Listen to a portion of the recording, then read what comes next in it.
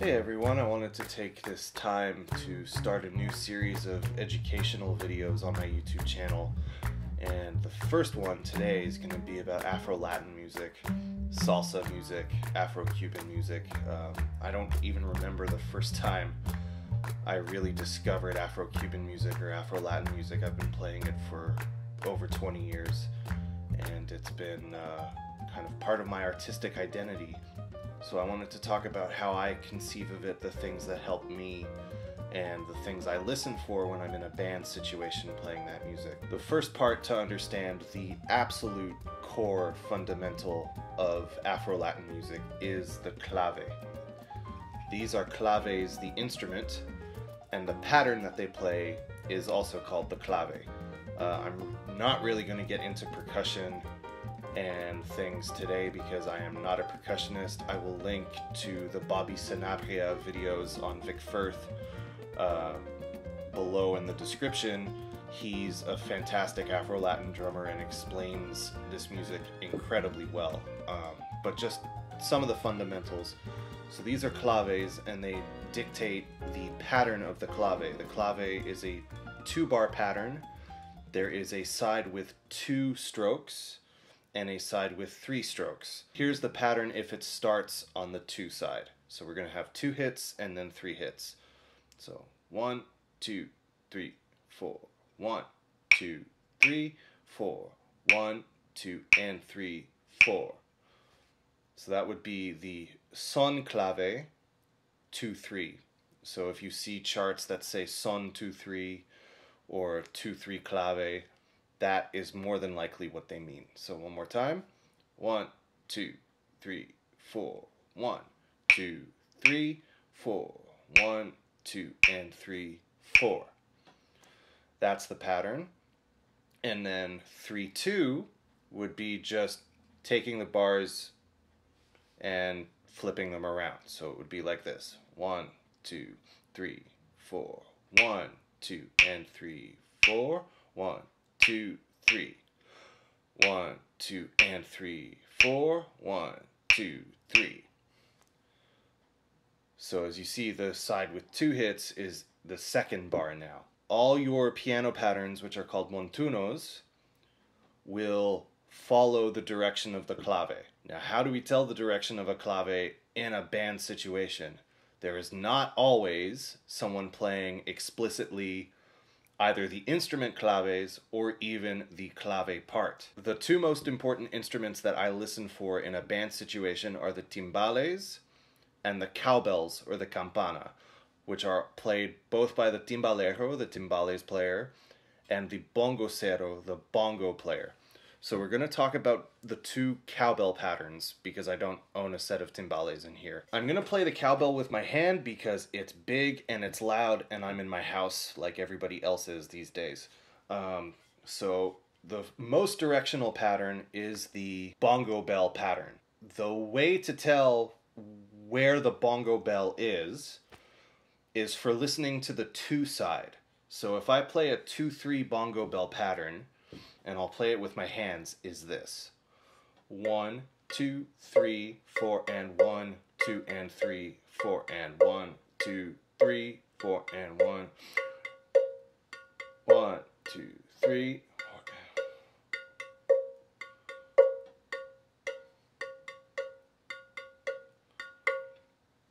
So you see on the 2 side, there's 3 quarter notes in a row.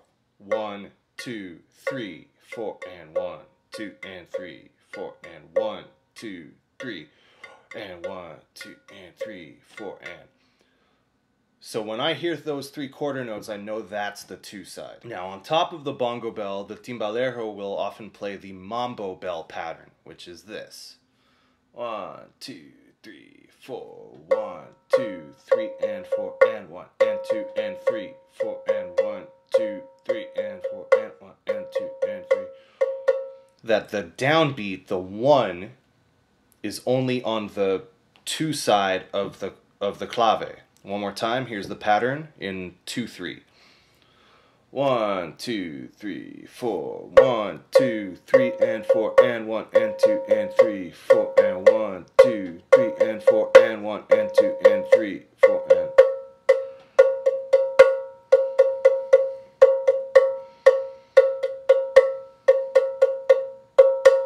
So our montunos will follow these patterns, will follow the direction of the clave, and we'll try to lock in with both the timbales and the cowbells. Those are the two main things I listen for in a band situation. So now we're going to get to a bunch of examples of three different styles, three different introductory styles of Afro-Latin piano. We're going to look at the Guajira, the son montuno, and the Mambo in both 2/3 and 3/2.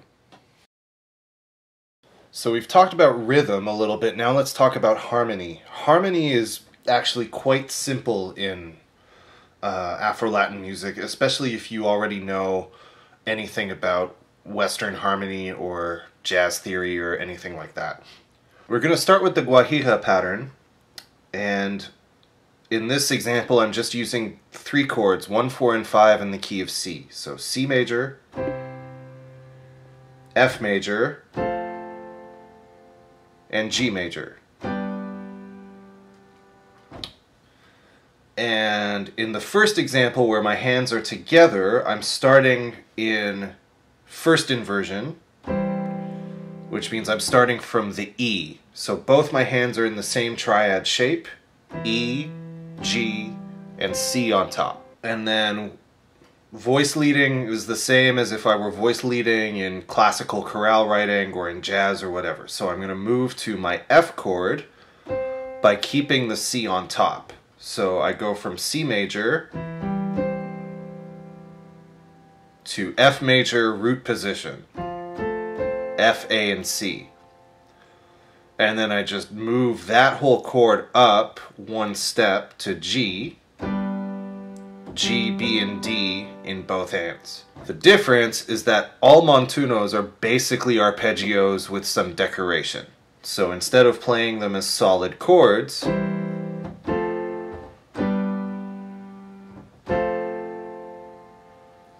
I'm arpeggiating them or breaking them up through the rhythm of the clave and the montuno. So the Guajira pattern is the most even and repetitive of all Afro-Latin patterns. You can even get away with not pushing the 3-side. But the example that I've given is constructed this way. So we arpeggiate the C major triad, and then we go back down to the lowest note, the E, then up to F, then we have a double stop of the other 2 notes in the triad, the A and C. We go down to a chromatic approach note, the F sharp, and then land on the G. Then another double stop, the B and the D, back to G, down to F, double stop, A and C, and then we play the low E twice. In time, slowly, it would sound like this. 1, 2, 3, and 4, and...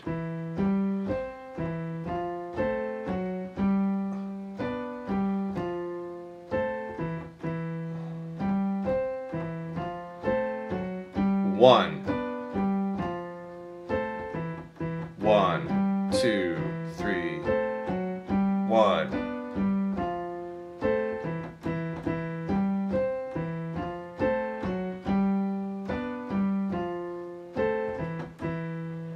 I'm going to play through some examples of the Guajira pattern with a couple of backing tracks. First, we're going to hear it just with the timbales pattern, the cascara. We're going to hear it with the cowbells alone. And then we're going to put all of those things together. We're going to play these exercises at 70 and 90 BPM.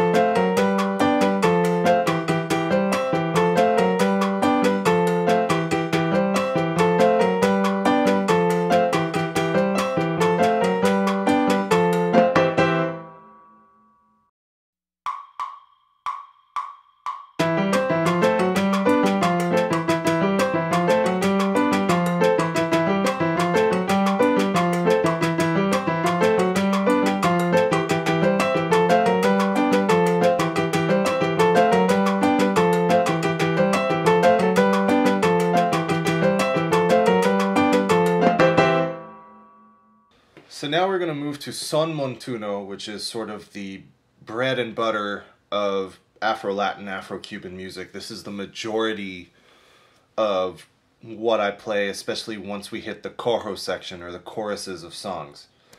And the son montuno is the one that really flips around, depending on the direction of the clave. Harmonically, what's going on is, in this example, I'm just using C minor, and I'm doing the classic chromatic descending top note. So C minor major 7, or C minor with a B on top, B natural, C minor 7, in this case without the bass it sounds like an E flat triad, and then F. And the fundamental thing that's happening is that I'm going down. My outer note, the chromatic note that's moving, is in octaves, sometimes in double octaves, depending on how you voice it, and that's always going down. Okay, my inner voices are the 3rd and 5th, the E flat and the G in this case,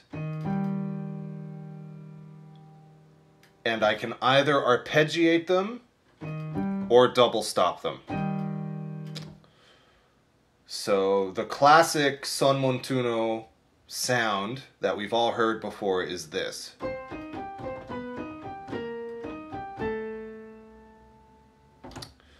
So that's just arpeggiating.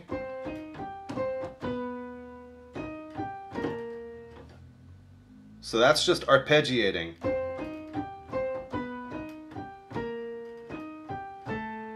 Now when you land on that last note and the chord changes to F, our double stop also changes to F. To C and F, the notes.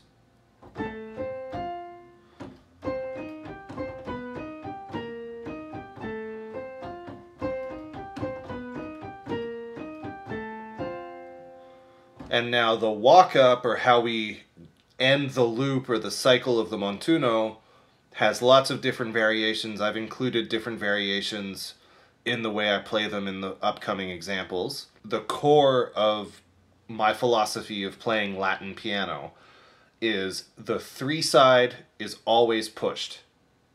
The 2 side can be pushed sometimes as well, but really the 3 side is pushed. So if I play a son montuno in 2-3, 1, 2, 1, 2, 3.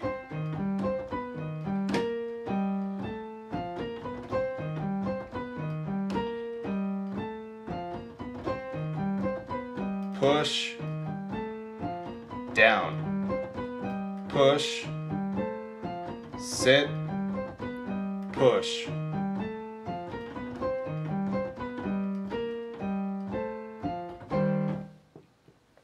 Now if it's a 3-2 son montuno, I flip it and the start of the phrase is anticipated. So I'll play the exact same chords, the exact same notes, I'm just going to push the first part of the phrase. 1, 2, and 3, 4, 1, 2, 3, so 1, 2, 3, 1, 2.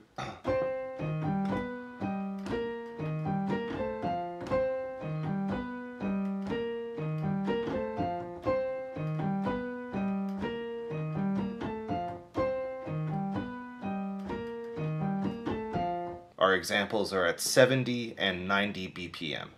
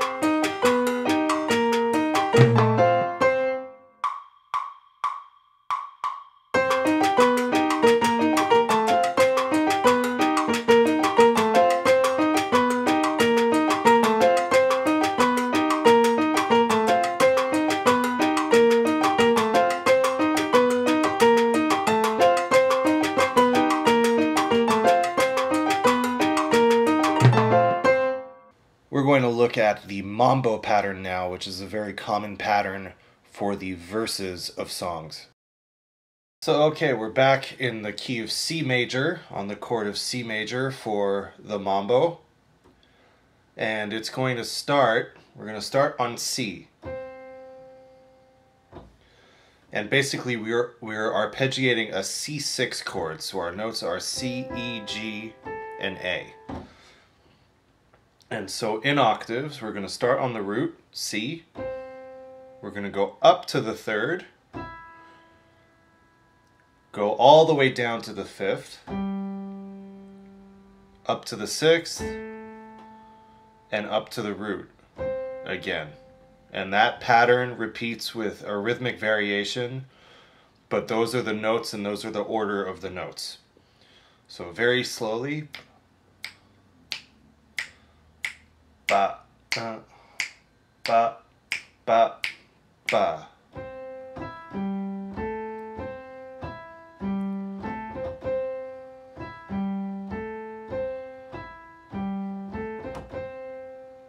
So you'll see that the two side, which is the beginning of the phrase, the two side sits mostly on the beats.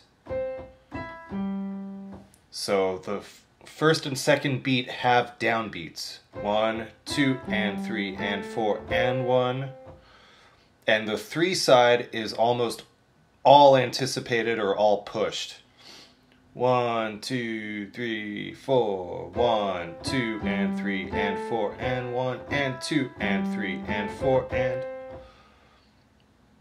Once again, the two side really sits down, sits on the downbeats, and the three side is almost entirely anticipated.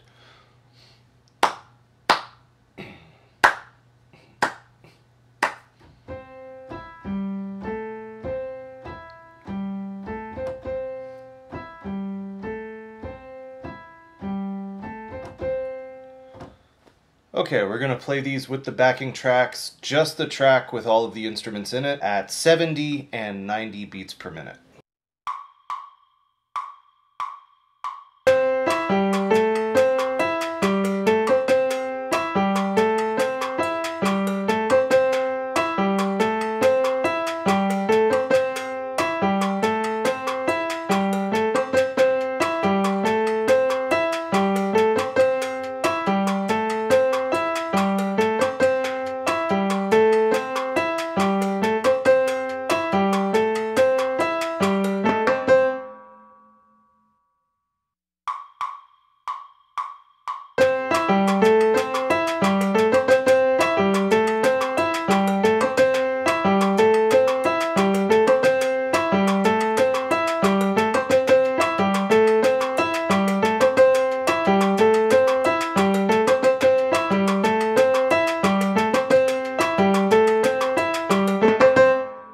I hope you enjoyed this tutorial. There's lots more to come over the next few weeks and months.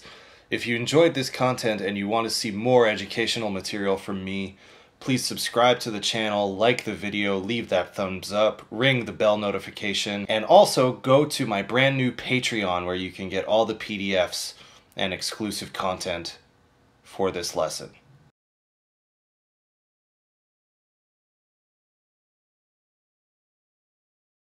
Beep, beep, beep, beep.